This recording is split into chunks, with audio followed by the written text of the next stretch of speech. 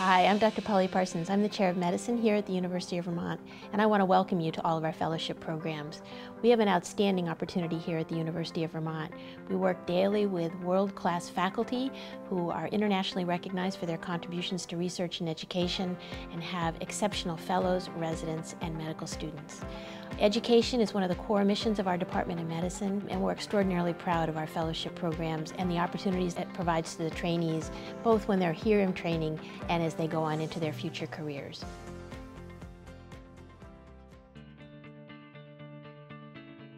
We take one fellow in infectious diseases per year, and it's a 2-year program, so we have 2 fellows at any given time. The benefit of working with our trainees is that we really work one-on-one to try and understand what's the underlying problem with our patients and how to try and pursue diagnostics and treatment interventions that will help them get better. You definitely get to know everyone really, really well, and everyone has their own personal style.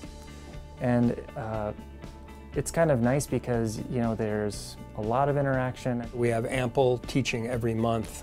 We have about 9 conferences per month. In addition to throughout the year, we have on the order of 40 specialized lectures dedicated just to the fellows to round out their curriculum. I think one of the unique features about the infectious disease training program here at UVM is the availability of the Vaccine Testing Center under the direction of Beth Kirkpatrick.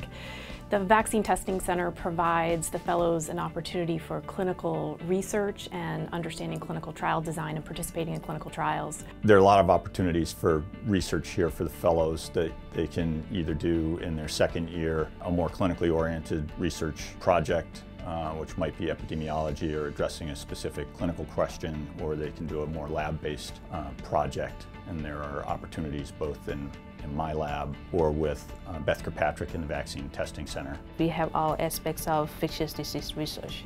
All of attendings, they have ongoing research, and then you have opportunity to do vaccine trial with Dr. Spiess, or you can talk with Dr. Huston about basic science. If you want to do epidemiology, you can talk to Dr. Alston.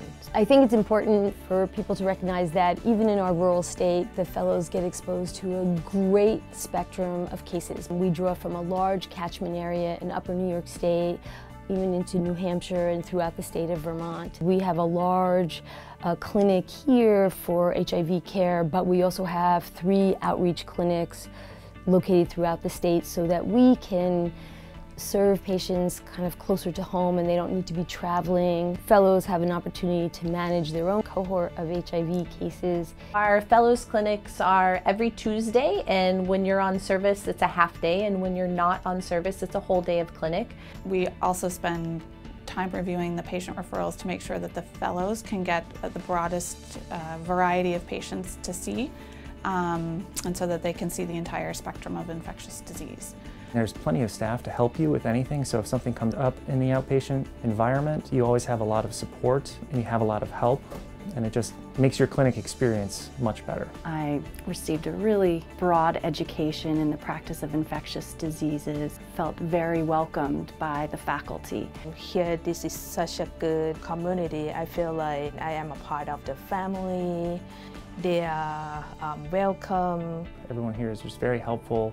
It's a really collegial atmosphere. The fellows do have the opportunity to see a wide spectrum of cases. And they're going to see enough, they're going to feel confident when they finish their training that they can manage infectious disease.